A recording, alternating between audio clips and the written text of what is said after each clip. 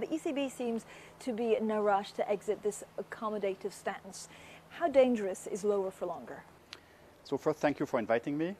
Well, basically the thrust of what the Governing Council decided last week is to acknowledge the improving economic circumstances, to translate it into a revised forward guidance, because we have to adapt to economic reality, but also to give a sense of patience when it comes to rates being low. We are still not seeing inflation where we would like it to be. We're still not seeing the criteria that we've set for inflation to be sustainable all being met. So you need a sense of patience here. How much of a nightmare is stronger GDP on QE? Stronger GDP is a good news. It's an unqualified good news. This has been acknowledged by the Governing Council last week, and that's why we changed our communication to adapt to the changing reality. It also shows that our monetary policy measures are working. All the jobs that have been created in the Eurozone over the last 3-4 years or so, a lot of them have been created thanks to the accommodative monetary policy stance. So it is working very well. Now we have an inflation mandate, so when it comes to the next steps, we'll have to focus on inflation. Why was tapering not discussed last week? That wasn't discussed at all. It's too early to discuss it. We had to acknowledge the changing reality. We discussed a lot the economic situation. We discussed the prospects for inflation. There was a sense of progress also when it comes to inflation, where in spite of the inflation being revised downwards, if you look carefully at the staff forecast, you see that inflation is also less dependent on our monetary policy measures, which is one step in the right direction, but it's not yet quite enough to start discussing tapering. We're not there yet. So when do you think tapering needs to be discussed? Again, even to just accustom the markets to the idea of tapering. I don't want to give dates here. I don't think it serves a purpose. The reason being that we're very much data-driven. We're driven by facts. So we'll discuss tapering whenever we see the economic situation and the prospects for inflation ripe for discussing it. Do you have in your mind a perfect idea? And I'm not going to press you on it, but do you have a perfect idea of when tapering should be discussed and what it would look like? No, again, that will depend a lot on the economic numbers. That will depend a lot on inflation. We obviously have to discuss it before the end of the year. That's obvious, given what we've said on buying bonds until the end of the year and later, if necessary. So that discussion will take place, but it will take place when the data will support it. Okay, is July a live meeting? I know we're talking about it, but is it a live meeting given that it's July, so there's actually usually low volatility in the markets, and given that you're not actually doing any new forecasts? Well, we do work in July. It may look nice around, but we do work in July. As I said, the discussion last week was very much about taking stock of the progress in the economy, taking stock of the progress that will support an improved path for inflation. And that's a discussion that we'll have again and again. So one lesson of what we've decided last week is that the Governing Council wants to keep our forward guidance aligned with reality, and that's going to continue.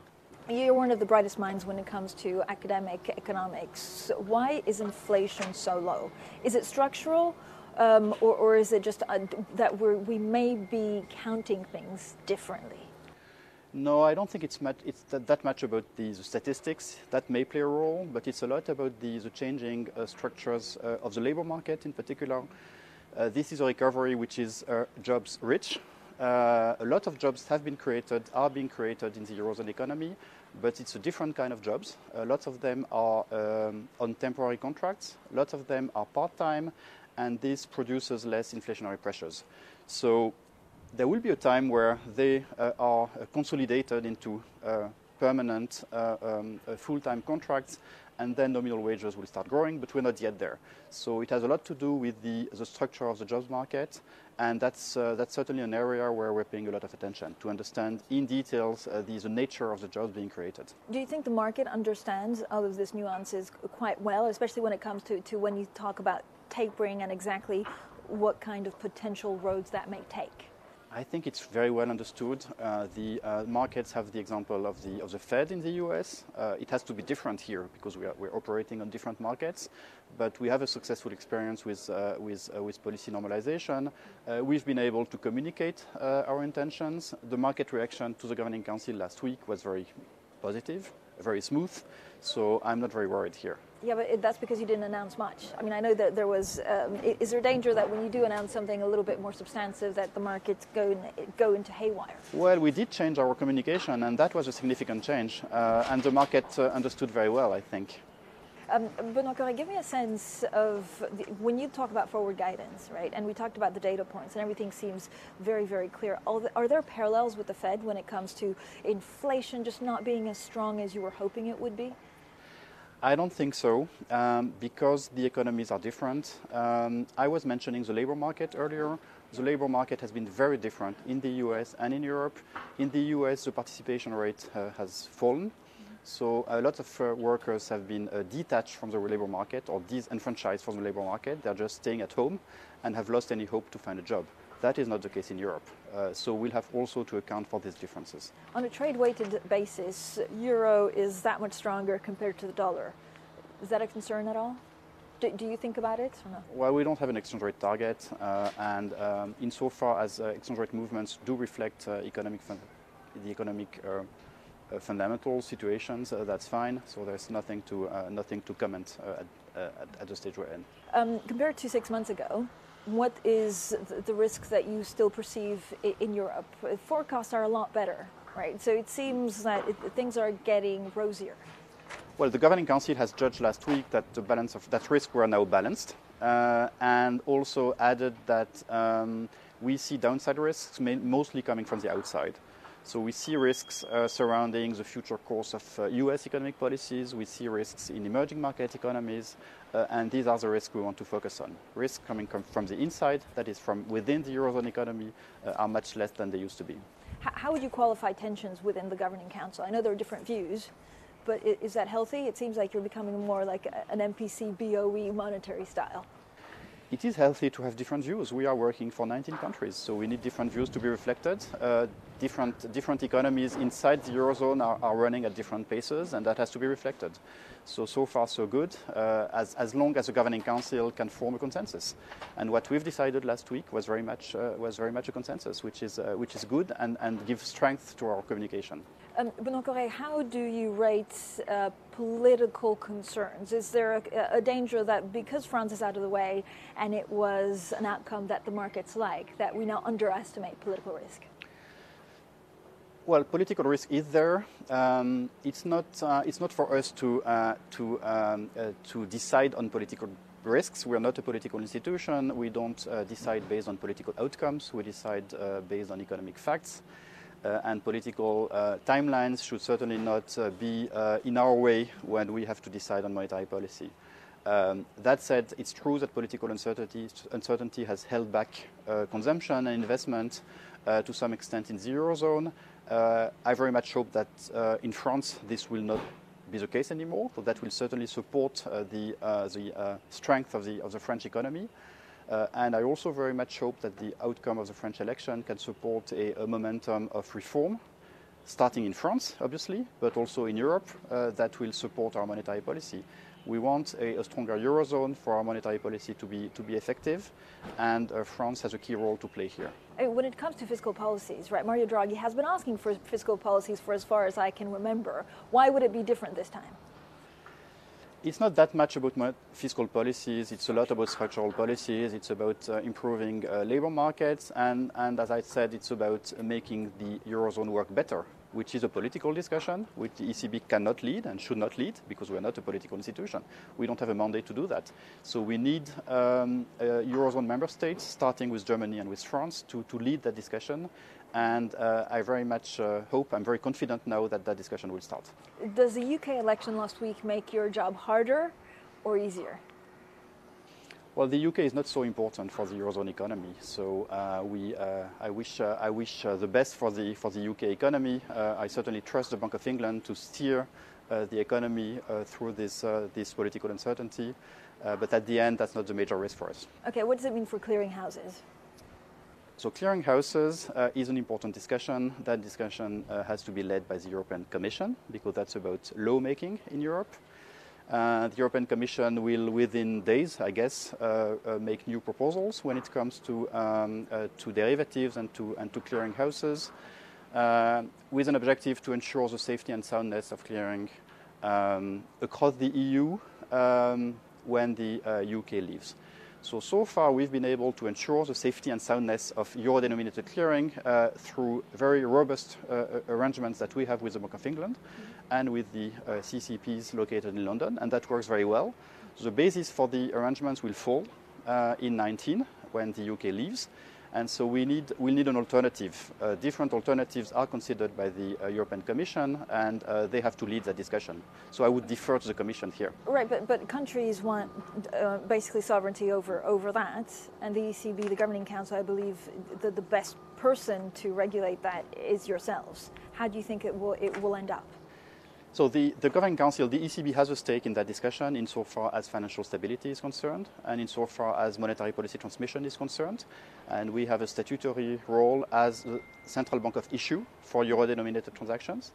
And I welcome the fact that the Commission has referred to the role that we should play as central bank of issue, and we certainly need to play a strong role here. But when it comes to requirements which will be hardwired into European law, so say, for instance, location, do we need location? That's for the Commission to have a say. That's not for us to decide. Okay, give me a sense of what happens with Greece. Greece will be discussed in the Eurogroup in Luxembourg Thursday this week. That's only another of a long series of meetings. I very much hope, and the ECB very much hope, that this will be the concluding meeting that will precise the way the Greek debt will be addressed by the Eurogroup. The Greek government has done its part. They have done their part in terms of policies, in terms of the MOU, and now it's for Eurogroup ministers to deliver when it comes to confirming the sustainability of Greek debt. And as I said earlier, it wouldn't serve a purpose to keep the Greek economy in a limbo for one more year. We need a decisive act by the Eurogroup that will create confidence in the Greek economy. It's time for investors to come back in Greece. It's time for depositors to bring back their money to Greek banks. And it's for the Eurogroup to give the signal that will make it possible. So you think the resolution this week will be something that's acceptable to the ECB? Well, another discussion will be about the monetary policy consequences and inclusion of Greek debt into QE. That's a different discussion. It is a monetary policy discussion. So the Governing Council will take whatever will come out of the Eurogroup, and this will be considered and assessed against our rules. We are certainly not going to be part of a political quid pro quo in the Eurogroup. These are two different discussions. Okay, Benoit Coeure, I know we're going around the world in 15 minutes. Give me a sense of banks and how concerned you still are about Italian banks. Did the resolution last week that we had in Spain, is it a blueprint for how you think Italian bank problems should be resolved? I'm very hesitant to pass a judgment on or even pass a comment on Italian banks. I'm not a supervisor. We have a separation principle that for my colleagues on the supervisory side to assess and communicate. So Daniel Nui, Sabine Lautenschläger will do that. When it comes to the resolution of Popular last week, I think the main lesson is that we have a system that works. So that's a positive test for the institutional setup that we have with the Single Resolution Board, European Commission, and Single Supervisory Mechanism, and ECB in its monetary policy function. That cooperation has worked very well in a very swift way, which is what you want to see in case of resolution. Would that be the case for any other bank? I don't know. All banks are different. Well, you know that quote from Leo Tolstoy, who said that all happy families are alike, and every unhappy family is different. So every failed bank is different. All right, very diplomatic. One very last question, because we haven't talked about China at all. When it comes to external factors, how should we look at China? Well, China remains a major area of interest for us. I would not say a concern or a risk, because so far the Chinese authorities have been able to steer the transition in the Chinese system very well and to provide stability to the world economy. That said, there are issues to be addressed: shadow banking, corporate debt, transition towards domestic demand, transition towards the decarbonized economy.